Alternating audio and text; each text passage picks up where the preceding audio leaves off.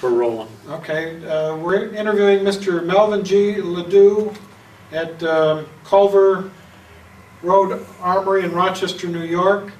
It is November 20th, 2001. Michael Akey, interviewer. Wayne Clark, videographer. Mr. LaDue, where were you born? Parma, New York. Parma, New York. Okay. At the Hilton, town of Parma. Okay, and did you go to school there? I went to school to the 8th grade. Okay. And when did you graduate? 8th grade? 8th grade. Mm-hmm. That was in when? Oh my God. 32. Okay. Let me see, 33 maybe. 30. I went to work in 1932, last part of 32. All right. So this was during the Depression. That's right. I was 14 or something like Where'd that. Where'd you go to work? In a sawmill, and thrashing machines, and everything. Carpenter work and blacksmith work and. Pretty dangerous work. Well, the one I worked for, he done everything, and it was just like going to college. Only I learned about 7 trades instead of college. I worked there till I was about a little after 18, 18 and a half. And then, of course, I went and bought a truck and went in a truck and hauling crops. How'd that go? I did that for a few years until I was married in 38. December of 38, and then I went back in the blacksmith shop working. What kind of work were you doing as a blacksmith? Building, at that time we were still doing some wagon work and a lot of truck body work and snow plows and all kinds of work, some horses. Okay. But I learned the blacksmith trade, I learned the carpenter trade, learned several different. But blacksmithing was, before World War II, I could make a living at it. Really? But after the war, why, then I set up a little shop, and my wife and I did some iron work, quite a bit for General Electric.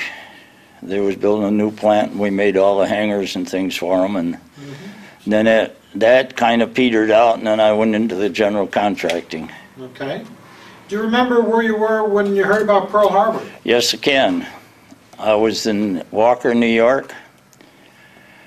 I had played for a dance on Saturday night. I played violin for parties. Oh.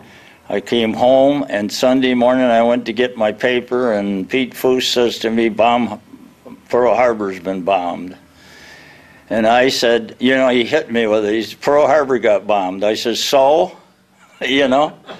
He says, so it'll make a hell of a lot of difference to you before you get through. And it did. It did. And I have another thing that was interesting about that same time. I stopped on Ridge Road up by Murray,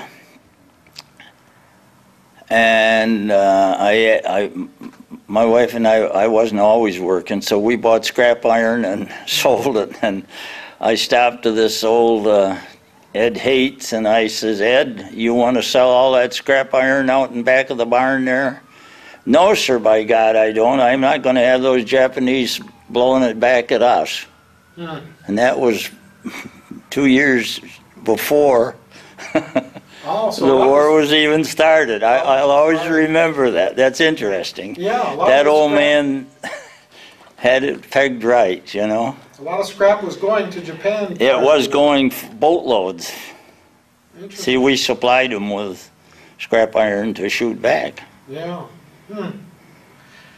Now, once the war had started, did you realize you're going to have to go in? Well, I figured I'd have to, and then I felt I had two boys, and I figured every time you're walking around, you just felt like you should be there. So I got a notice to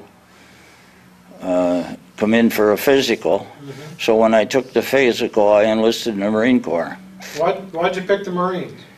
Oh, I just said wanted to be in the Marines. I wanted to go, if I was going to be in, I wanted to go where where the action was.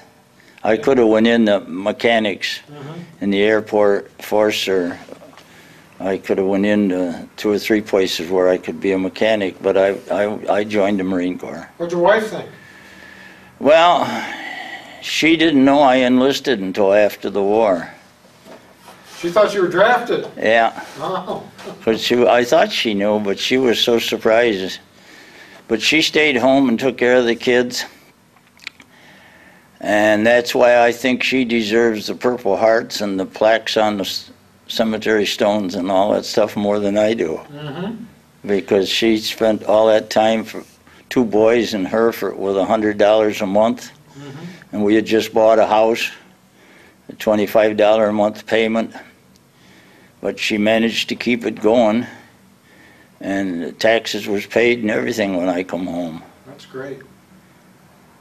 Where did you go to basic? Parris Island. What was that like?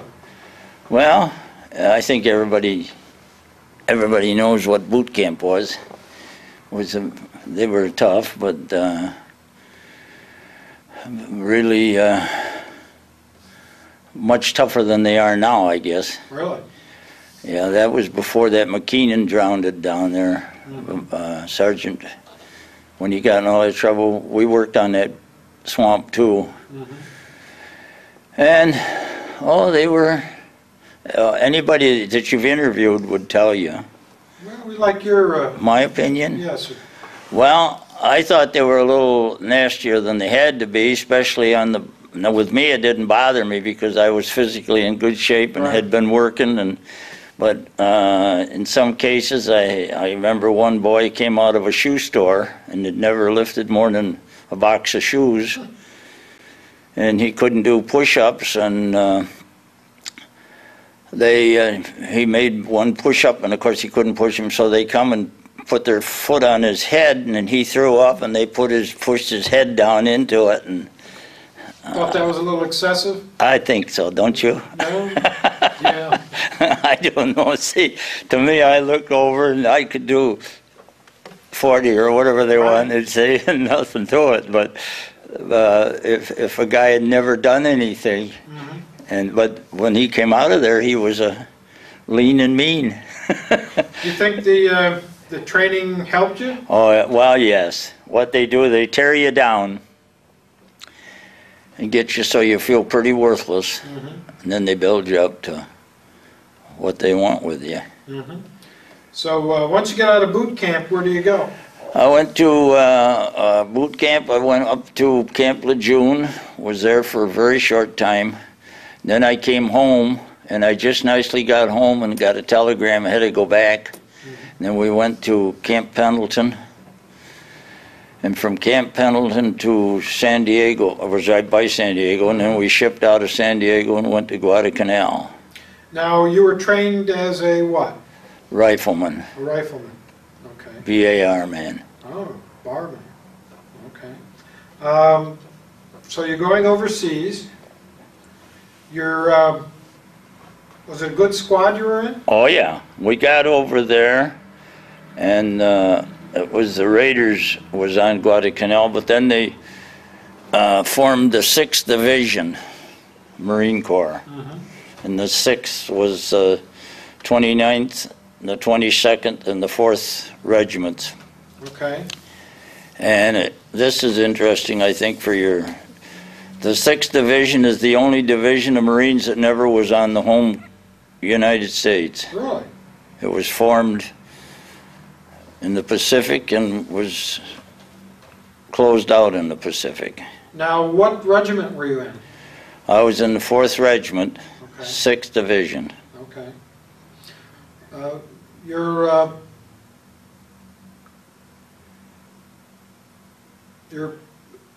squad sergeant, an old timer? The squad sergeant, well, I have a picture of the squad leader, He got the Medal of Honor. Really? It's in my book here. Oh. Bush was his name. Uh-huh. And when we went into Okinawa, Jack Willard was a China Marine, our lieutenant. Mm-hmm. He was an old-timer. Mm-hmm. And he got killed, of course.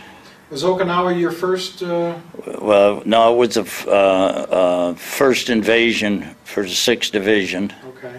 Yeah. And a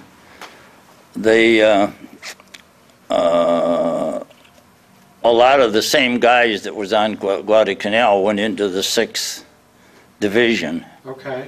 And then went Okinawa, and I don't know what you want to know about that. I mean, let's see. So Okinawa was your first combat experience? well, the first combat, yeah. Okay. What was it like for you? Didn't seem to bother me too much. Really? I mean, we had been on landings down at Bougainville and like that. What was Bougainville like? Well, it's wild, terrible jungle. Mm-hmm. Guadalcanal is terrible jungle. Mm-hmm. Land crabs, mosquitoes, Mm-hmm. swamp, snakes. Now, what was the job of the BAR man? Well, each in the Marine Corps, you have 3 squads of 13 in a platoon. Mm-hmm. Each squad has a squad leader, and it has 3 4-man fire teams. Okay. Each fire team has a BAR man and 2 riflemen and an assistant barman. Carries a small rifle and carries the ammunition for the Browning. Mm-hmm. And so that put 3 BARs in each squad. That's pretty good firepower. It was very good firepower. Each BAR shoots 20 rounds, and you carried 12 magazines here and 6 across here. Mm-hmm. So you had a lot of firepower. Did you like the weapon? I liked it. I didn't mind it, but it was heavy, Mm-hmm. and that's why some guys didn't carry it. But I mean, I didn't give me no trouble carrying it. Mm-hmm. And I don't even feel pretty secure with it. I liked it better than a bayonet. Mm-hmm. Usually shot with a bipod, or We threw the bipod away almost immediately. why is that? Because there's no place to, that was, somebody up above says use a bipod, but you're in stones, most of the time you can't set it down. Mm-hmm. Most of the time you're using it like this, So you're firing from hip? from the hip Okay. most of the time. The way they make it sound like you were in the movies, and you go here and you'd have a nice flat spot to set it down and you get Right. down. And you never had that much time. I mean, it never was that kind of a place. Mm-hmm. And but I have something to tell you about April the 1st, 1945 is when they hit Okinawa. Okay. And we was aboard ship getting ready to disembark to go into the landing craft. And all of a sudden, I know I was facing the platoon, and all of a sudden I looked up, and here come one of our airplanes in, wagging his wings like this. Mm-hmm. And he was coming in like this, and our ship that I was on shot him down. One of our planes. And they hollered, but the gunner, he just got orders to fire.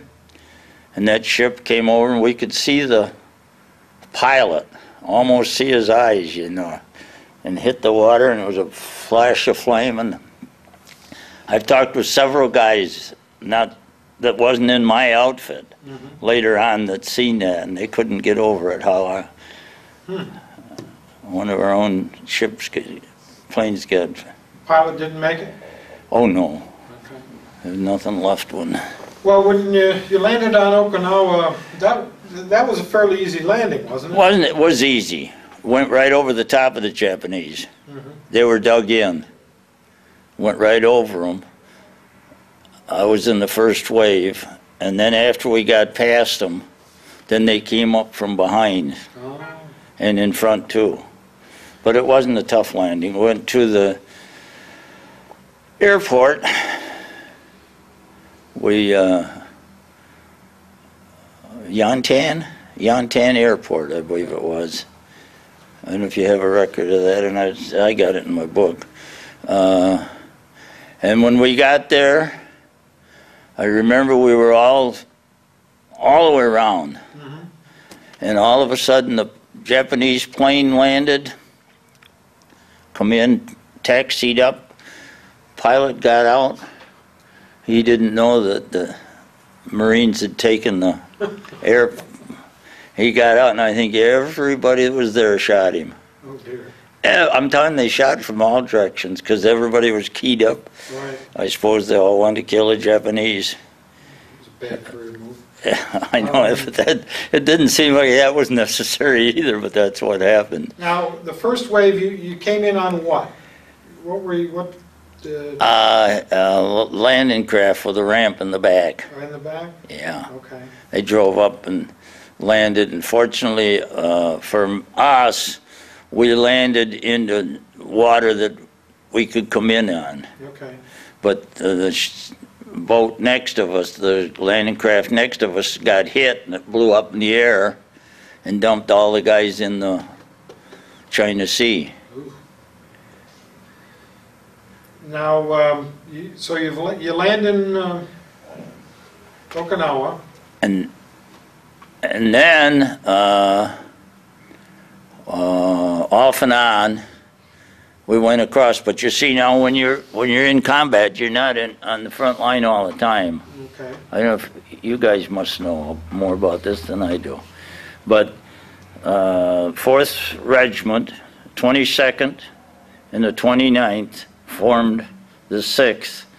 So there might be, the 4th Regiment might be up and have, each one has got 4 groups, so they'd have a group online and 3 in reserve. Okay.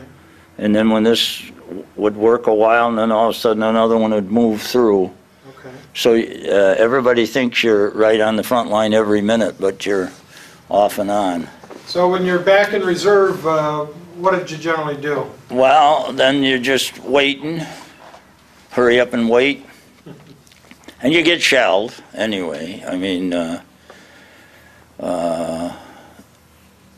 you're in combat, but you're not right up on the front line. At night, they form a line, and they always, it don't matter. What I'm trying to say is wherever there's anybody, there's more behind them, right behind them, to back them up. And then one of the things that was of interest always to me is whenever the main body wasn't in combat, you had outposts. 500 yards out, 3/4 of a mile out, you'd have 4 Marines here, 4 over here around, and they'd have wires, telephone. They didn't have intercoms then, they had telephone wires. And you'd be out there to alert the main body if any had any Japs come in, see. Because I remember one time I was on outpost, and all of a sudden we looked up, and here come a group of people, Okinawans and Japanese, and we thought they were civilians, and the first one, he didn't have anything on but like shorts. And he walked up. I know I was standing and had Marines on both sides with the BARs, 2 BARs, pointing across like this. And he came up to me and he said, Okina, and he bent over like that, and all of a sudden he straightened up, and he had a hairy carry knife with a string around his neck and had this little stick of wood about this long. And he pulled the handle off and he went like this. And boy, he got me right under my cartridge belt. And if I hadn't had a cartridge belt on, he'd have split me wide open. Goodness. And these guys shot the whole bunch of them. You know, no, I don't know if you want that on record or not. That's fine. No, I mean, it's not very nice. You basically thought they were civilians. Well, I thought they were civilians. We was telling them to Susume to go back and that they would be picked up and put into a commune, you know. And but the first one turned out to be soldiers that was trying to get through. Okay. Oh, that's one instance. Does that kind of thing happen often? Yes. We had one little old lady come through, and they were letting her through, and it was like this, and she had her, oh, I don't know what you call it, a schmuck or blouse, and it was full of hand grenades, and she got in where the Marines was, and she started throwing hand grenades. Little old woman. So after a while, you were very wary of Well, everybody. they used to say, don't pay no attention who it is. I mean, and then our lieutenant always says, don't forget every one of these kids you kill is one that your kids won't have to fight. That was the Marines' attitude. When I think about it now, it sounds different to me than it did at the time. Sure. You know, your basic equipment, was it pretty good? Yes. And we worked with tanks and everything. We was all right. Of course, the only equipment we had was our rifle, and but they had each well, you'd have like four companies, and each company'd have 3 or 4 platoons, and then you'd have the tank outfit with it, and I'm trying to remember. You worked closely with the tankers? Yeah, with the tanks. Okay. At times. What time? Times in the jungle, you had to ride on the tank. Sometimes, on so that the Japs couldn't get up onto it, and they used to jump onto the tank and put a composition 4 explosive on the and blow the tank up. See, so Marine have to get on the back end of it and ride and. Now, did you get mail from home? Occasionally, not often. Okay. Once in a while, every so often, but you'd usually get 2 or 3 letters at a time, and sometimes you'd get the new one before you got the old one, you know. Did you send letters home? Once in a while. About how long did it take to get home? Do you remember? For a letter? Yeah. I have no idea. Okay. Sometimes it didn't take long, In a matter of a week or two? a couple weeks. Okay. But you see, when you make an invasion, you can't carry money in with you. And the night before the invasion, they have the dice games and the poker games. And some people ends up with quite a bit of money. And I ended up with $300. And my lieutenant had some money, and the post office closes on the ship, and you can't carry money in with you, so some of the guys was throwing the money overboard. And he told me, he says, put your money in an envelope. And he says, I'll put mine in and address it home. He says, I'll give it to an officer on the ship here. And when the post office opens, he'll mail it. But unfortunately, it never got home. So. Did you get many replacements in your unit? Oh, yes. How were they treated? Replacements? Replacements.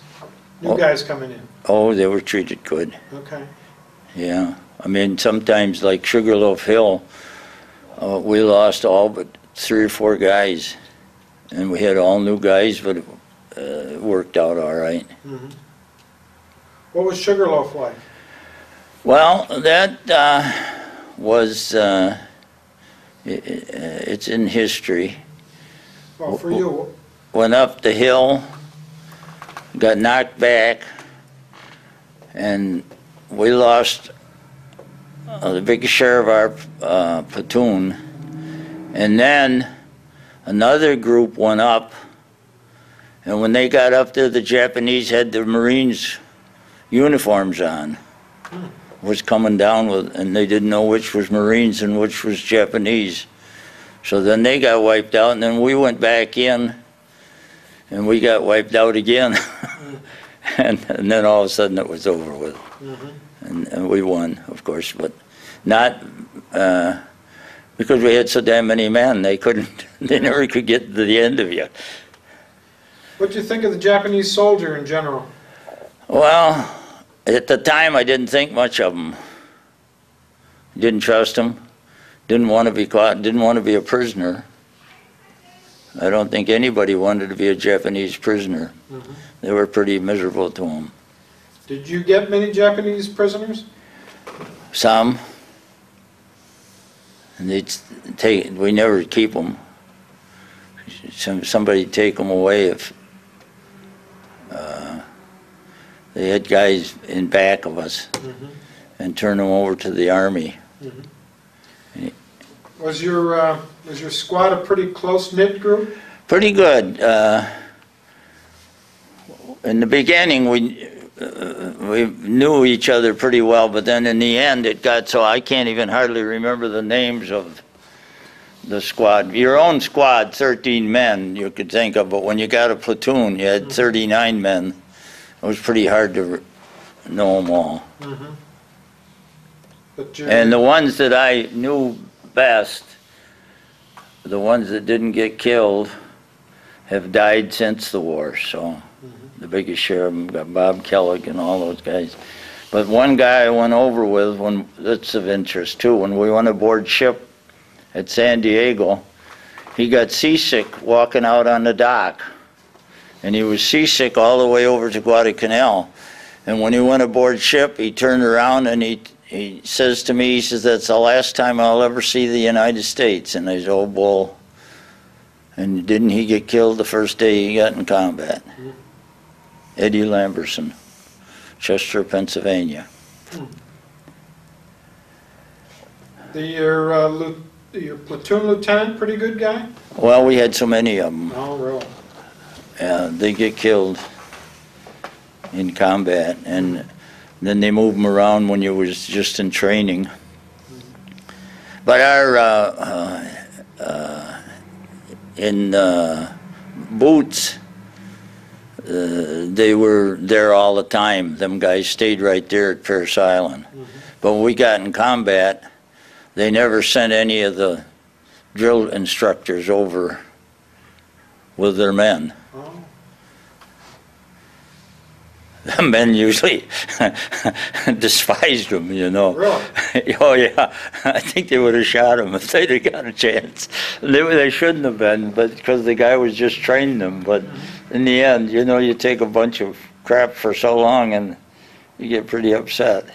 Now you got 2 Purple Hearts? Yeah, I got 1 Purple Heart, but I got wounded 3 times. Okay. But I had 2 Purple Hearts, and I only can find 1. Now, that was all on Okinawa? On Okinawa, and I got 1 on Guadalcanal, too. Okay. What was the difference between fighting on Okinawa and Guadalcanal for you? Well, it was warmer or cooler at Okinawa. There was frost on the ground. It was 120 degrees on Guadalcanal, and they issued us all light clothes, and we came to Okinawa, and the next morning there was frost on the ground. You still had the light clothes? Yeah, we pretty froze to death. You hear the guys with their teeth chattering, you know, holds with you, you know.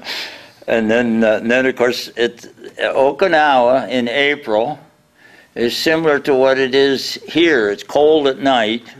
Then in the daytime it'd warm up real warm, and then you wish you didn't have so much clothes to carry, you know. Did they finally get you appropriate clothing? Well, we got a field jacket, Okay. and then of course we had a poncho and a blanket and a shelter half.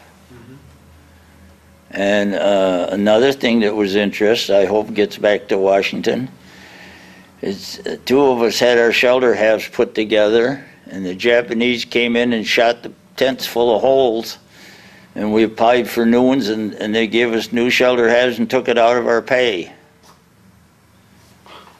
That wasn't very nice. I hope they get that. Well, we'll see what we can do. I'm not sure they're going to reimburse you, but... No, but I mean, I just thought the least they could do is stand the shoulder halves, you know. They never charged for ammunition. You could use all you want. Well, another thing that happened to me that I think about occasionally at night, and it was, I think it was after Sugarloaf Hill, but we was on line, I believe, going into Naha, and all of a sudden I heard this shell coming. And of course I was here 15 feet or so, another guy and another guy. All of a sudden I looked up and here comes an 88 in, and it's coming down and whistling, and I seen the nose cone on the end of it, a hex brass, and all of a sudden it hit right here, thump, thump, thump, rolled over a few times. And I went to get up, and my legs wouldn't carry me. Two guys ran out and picked me up, dragged me back. It was a few minutes before, and I wasn't scared. Really? But my legs were. Legs had more sense. Well, I remember that. Now, why that shell didn't explode, I'll never know. Interesting. You know, because all the other ones did, you know. My wife says it was because she was praying. Probably was the reason. So you were basically on Guadalcanal and Okinawa? That's right. And I was on Saipan after in the hospital, 148 Army Hospital. What was that stay like? Well, that was... well, after I got wounded the last time, I was hit real bad. Okay. How'd that happen?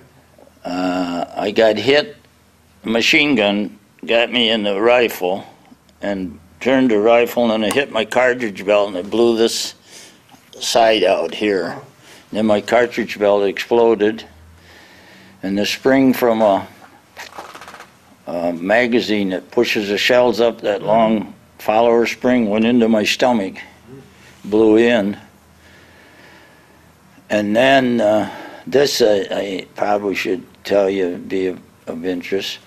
I was quite a while, then of course the Japanese hit our platoon real hard, and I was laying there, and the lieutenant gave me morphine, and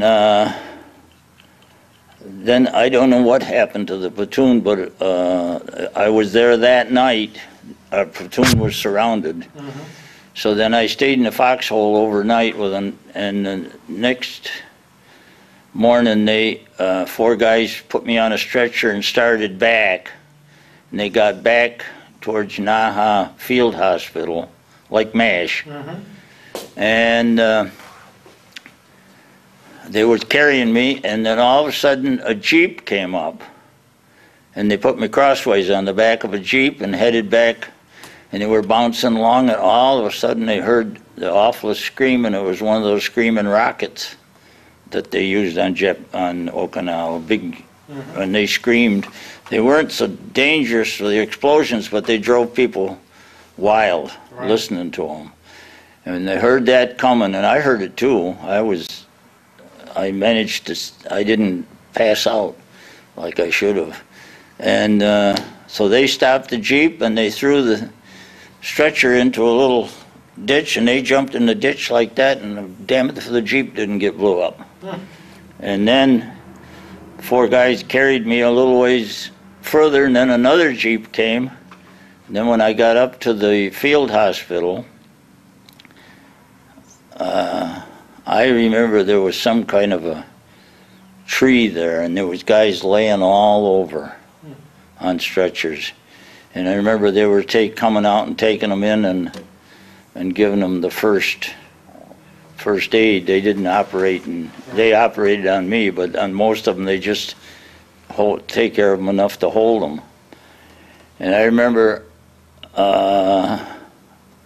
two guys come out and looked at me and said, "There's no use." That's how I knew I was pretty near gone.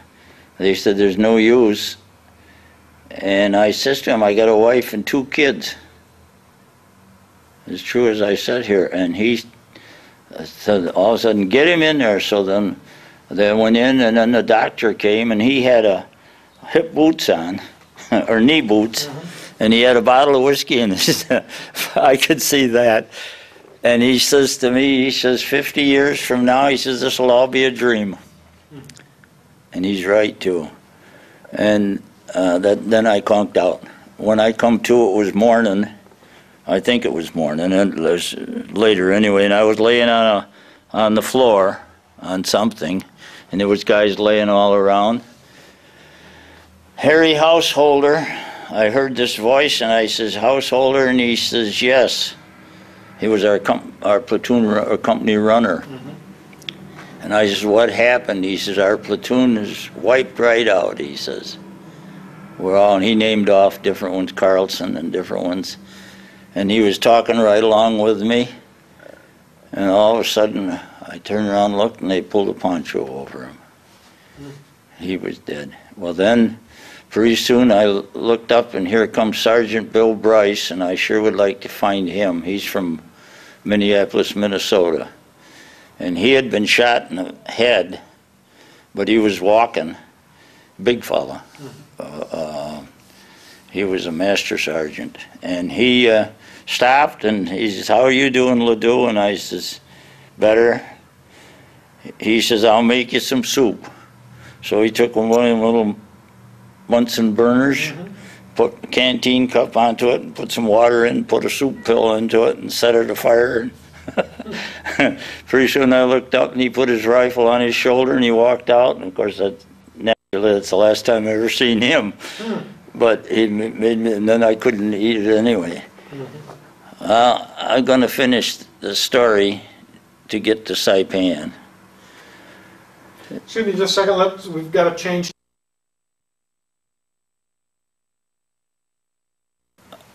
He'd say, what would Jack do in a case like this? When you get in trouble.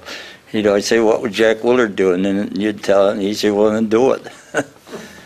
But we're gone. When I was in this field hospital, it was at Naha, and there was a wall around it, but there was snipers shooting against the wall all the time. And then they took me from there, they took me out and put me on a open boat, laying in the bottom of an open boat, because the spray come in, the salt came in and got into these where I had been opened up and took all that junk out. And that was pretty miserable. And then a sailor came to me, and he says to me, he says, he took his canteen, he says, "You want a drink of water?" And I said, "I can't have a drink of water." I said, "I'm gut shot." I says, "It'll turn to poison." He says, "Well," he says, "if you don't take care of yourself, nobody else will." See, those are the things I remember. So they took me out, and finally they went up to a ship, and they dropped the net down, took me up and put me on deck. And then the ship doctor came and said that they couldn't handle me. They could only take lesser wounds. So back again, and then I had to go across cable to another ship. I ended up on what I always said was the relief hospital ship. And it may be on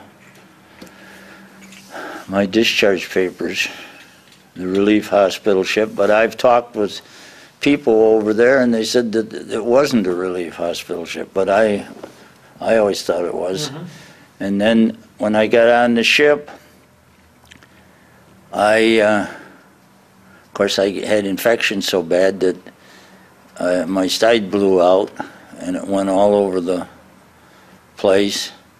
And they finally, there were so many thousand on that ship, as far as you could see, there was 8, 9 high. And finally, after I complained enough, and then after my side blew out and all that infection blew out and got all over the ones underneath me and everything, they came and rolled me out of the bunk onto a stretcher, and then they turned the mattress over, or the pad, and put some disinfectant onto it, and then put me back into the bed, and I laid there a few minutes and I began to burn. So then I you know, you hate to complain because there's so many guys Sure. worse off than you are, but I kept squirming around and complaining to them until they came, and come to find out I was blistered, my back. Well, oh, incidentally too, the first night was on first afternoon or night, whatever it was, I was on the hospital ship. A suicide plane hit the hospital ship. Oh dear. Knocked the bow off of it, because we was laying there, and all of a sudden they came and put wet towels over our faces, and didn't damage the ship enough so they couldn't use it, but it took quite a blow on the bow. Suicide plane. Well, then I don't know how many days it was or anything. I have no way to go to Saipan. When I got to Saipan, I was in a Army, 148 Army hospital. And I had Jean Fields for a nurse, and she was from Salamanca, New York. Can you believe it, you know? And she was with me all the time. Stayed there, she'd go and sleep. But if I moved around much, she'd be back. And for a long time, I had full-time care. Cause believe me, I pretty near died. I was paralyzed. And then, I don't know how long I was on Saipan. I had quite a few problems there. And then I went to Pearl Harbor, Aiha Heights Hospital. And on the way from Saipan to Pearl Harbor, was on a C-47, and they lost one motor conked out, and they had to land on Wake and change planes. And I got to Pearl Harbor, and then they was pretty good at Aiha Heights Hospital, but then I don't know when that was, but I was there when the war ended. Oh. At Pearl Harbor, because they had a juice cart come through the hospital 2 times a day, in the middle of the afternoon and maybe in the evening, and they dumped whiskey into the juice cart. And it was drunken sailors, drunken Marines, drunken doctors, drunken nurses. They had a hell of a time when the war ended, you know. They tell me that they had the same thing back here in the streets. You know, everybody went wild. Well, then, I'll shorten this up. Then I left, I was at Pearl Harbor for quite a long time. And then I came to Oakland, California in the hospital. And I was in the hospital there for, well, in August I was in Pearl Harbor, and I was in Oakland, and I was back at Sampson Navy Base in the hospital by November. How long it took in between, I don't know, but then I was at Sampson Navy Base from November till May of '46. Sampson went out of business soon after that. Soon after. As a naval base. Yeah, Sampson was soon after that. The hospital closed long about the same time too. Okay. But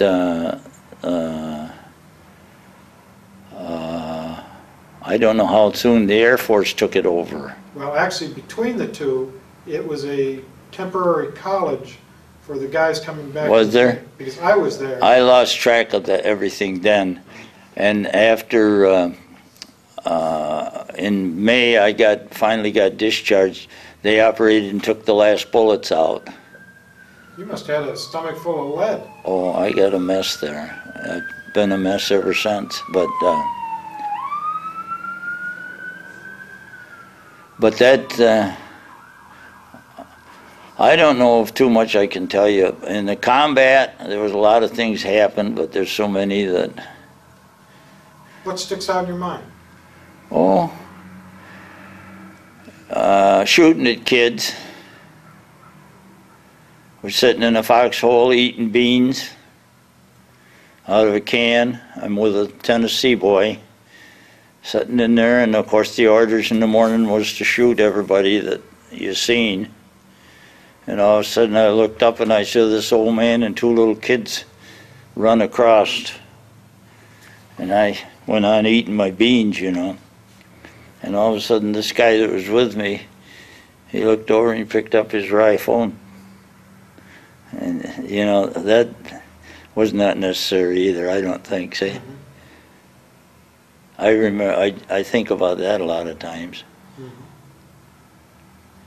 Because I guess war is bad, but I don't think you have to be as bad as some of them were, you know. Of course, these Japanese prisoners, I came home with one that had been skinned. They took strips of skin off of him. He was crazier than a bat. He'd be laying there, and all of a sudden he'd scream, you know. And I have another one that was in Pearl Harbor with me, and he was out of his head too, I guess, because he thought he was a weightlifter. He standing all the time. He was picking up weights, lifting them. He didn't have anything, but that's enough. So how do you view your experience in general? Any way of summing it up? Well, I don't know. I wouldn't part with it, but I wouldn't want it again. You know? But you get pretty good care until we got to Sampson. In Sampson, the war ended, of course, in August. And here's 5-6 months later, the doctors wanted to go home. So you'd ask the doctor, can't you hurry up and get me patched up? Well, this week I'm going pheasant hunting. Next week I'm going to do this, and maybe I can get to you in a couple, 3 weeks, you know. And then they'd be discharged, and another doctor would come in. But the doctors wanted to go home, too. And finally, this I think you should know, too. I finally stood up for roll call, and I had a cigarette in my hand. I didn't stand up. I sat on the edge of the bed, and the doctor came, and he was a captain. And he says, you stand up there. And I says, he says, you realize I'm a captain in the Navy doctors? And I says, I was a sergeant in the Marine Corps, and I want to know when the hell I'm going to be operated on. And he suspended me to my bed and told me that I couldn't leave the hospital, and I was in deep trouble. So then after he left, I got up and walked out and went to Commodore Batt's office, the Commodore. And the boy at the door wouldn't let me in, so I went over and stood to one side, and when the boy walked away, I walked in and went right over and talked with Commodore Batts. If he was around, he'd probably remember that, because he was quite upset. And then he says, I can understand the way you feel. And he wrote a note on the paper. He says, take this to the MA shack and turn it in and get a pass and go home for a couple, 3 days. He says, and come back. And I did that, and when I come back, they had all new doctors. And within a week, I was operated on, and 2 or 3 weeks, I was home. Oh, that's good. See? You were discharged at that point? Well, later, yeah, to Bainbridge, Maryland. I had to go to New York Navy Yard, Brooklyn Navy Yard. And I was down there for a couple, 3 days, and then I went to Bainbridge, Maryland, and was discharged at Bainbridge. And there was an interesting thing too. I was walking across the parade field with a couple of other sailors or Marines, I forget which, and all of a sudden I looked up and I saw Colonel Beans. And I run over and I said, "Hey, Beans." And he had sat in the foxhole with me overseas and ate out of the same can. You straighten up there and don't you ever do that to me again here. You know, you just don't do that. Of course, where I was, nobody paid any attention to regulations. Mm-hmm. See, the stripes didn't mean anything, and bars after when we was overseas. Mm-hmm. That's just when you're in bases and like that. Right. But I got quite a kick out of that too, because he was upset. But I disliked him for it afterwards. I thought he could have right. remembered when we was all for one. So once you got discharged, you got home. I got home, and I wasn't supposed to go to work. In fact, I was never to work again. And I was home for a short time, and finally I decided to make my blacksmith shop. Okay.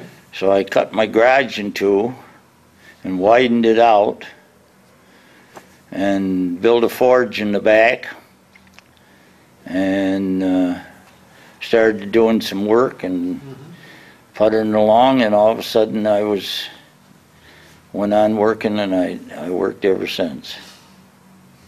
Were you able to get disability? Oh yeah. I was 100% for about, in 1947, I put a new furnace in, I bought a new car. I was doing good. Mm-hmm. I think, you know, war guy come home, everybody was hiring me to do things. Mm-hmm. Bank was lenient with me, and I bought a new car and I put a new furnace in, and then I got a letter from the veterans that I had to report to the city here, and I went in and they said, "We had a complaint from one of your neighbors that you're 100% disabled and that you're still working and making money." Nice neighbors. Yeah, so they told me who it was too. It was a minister's wife. And so then I talked with him, and it was an English doctor that I had. And he told me, he says, "You could be president of the United States and you're still entitled to your disability." You know, mm-hmm. But I was disabled as a blacksmith, see, mm-hmm. and that hard work. But anyway, I told him, I said, "If you cut it to 90%, will there be any?" And they says, they cut it to 90%. And it's been that ever since. So, but I suppose that isn't right, you know.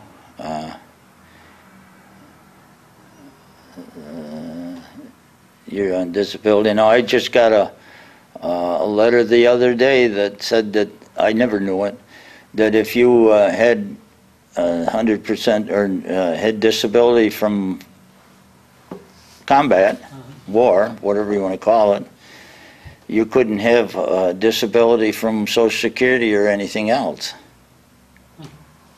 And I suppose that's right. Same as you can't have two fire insurances pay for the same fire. See?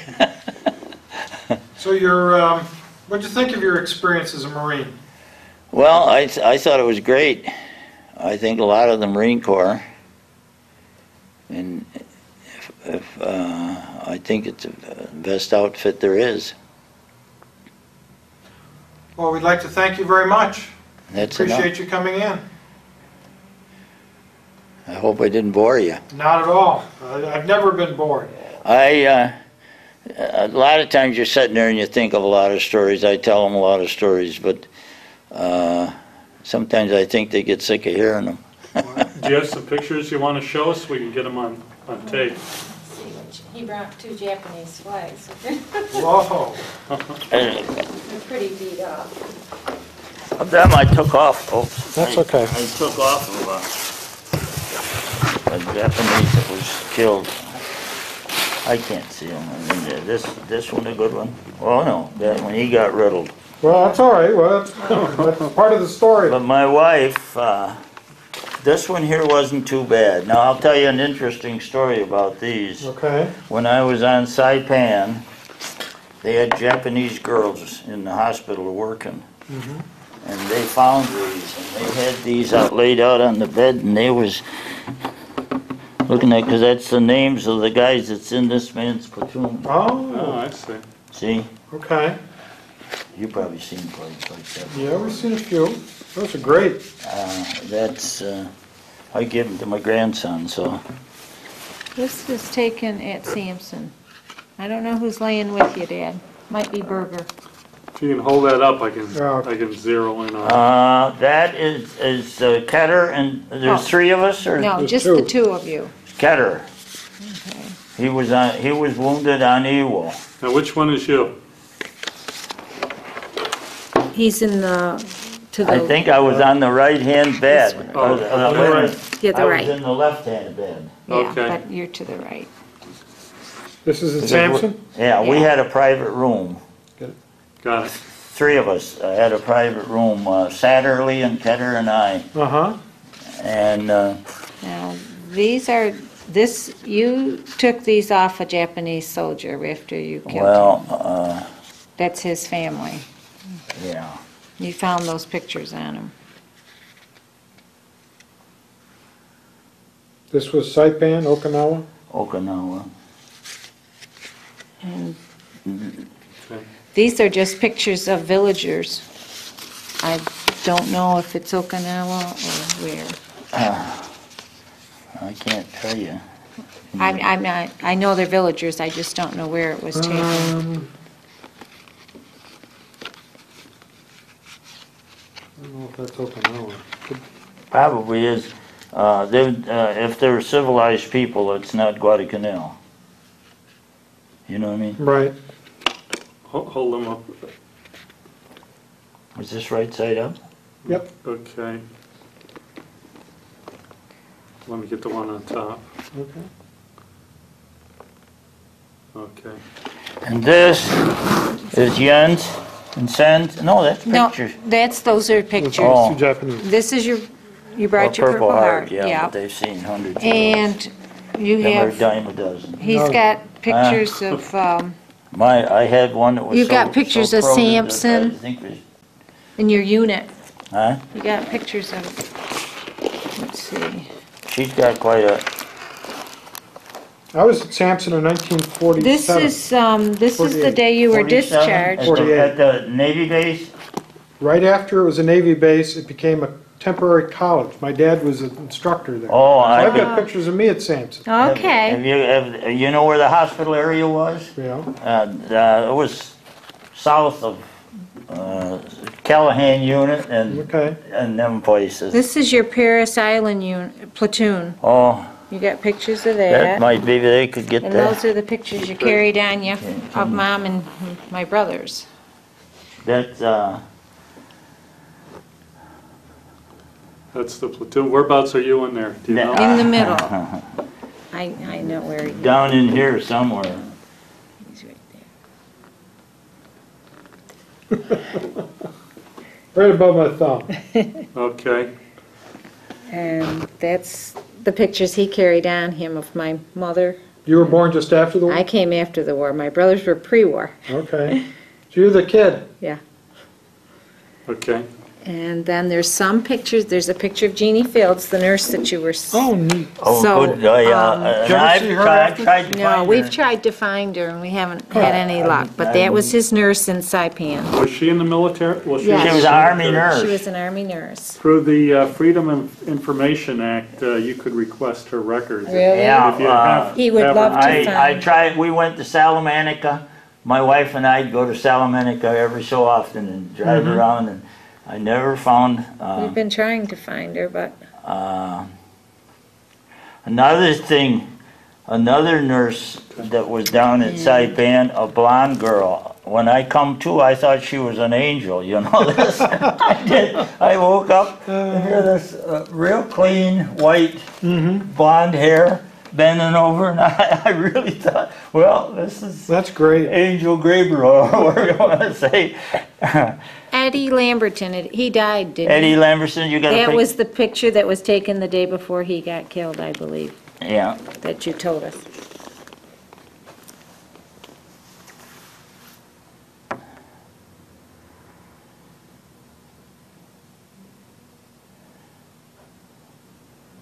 Okay. Make a